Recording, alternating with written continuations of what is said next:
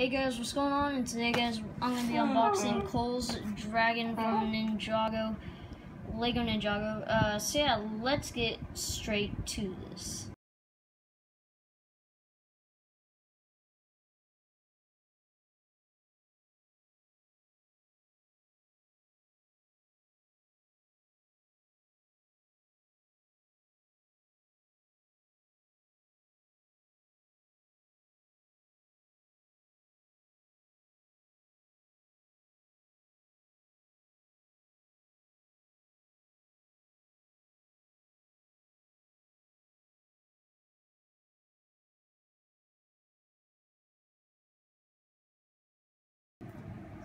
Hey guys, back here, and yeah, so these should be all the extra parts, and yeah, we got a gun right there.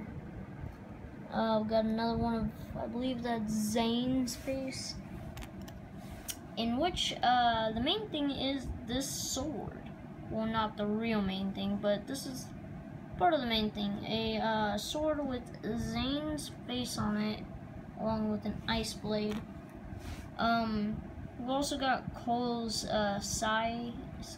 I can't remember how to pronounce it. Very spinny, actually. And then we got Cole himself.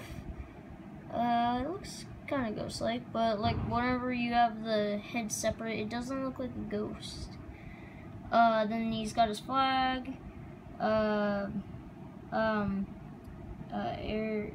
Jitsu, I believe that's what it's called. Symbol on his shirt. Not much detailing on the back that you can, you can't see it, but still. And then we got a pirate with a flintlock and the spooky, scary sword. It has a skull on it. And yeah, so this actually looks kind of cool. Then we got the real main part, Cole's Dragon. This thing has too much to it. Too much detail. Yeah, so, you can see that he's got golden, wings there.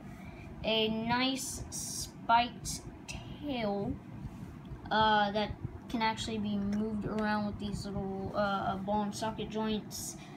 He's got a nice little face.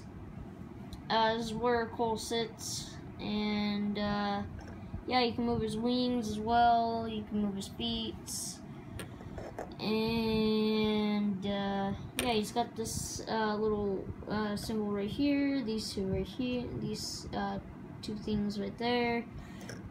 Not much shoes on your side. But I like how they added in the actual jaw of the mouth.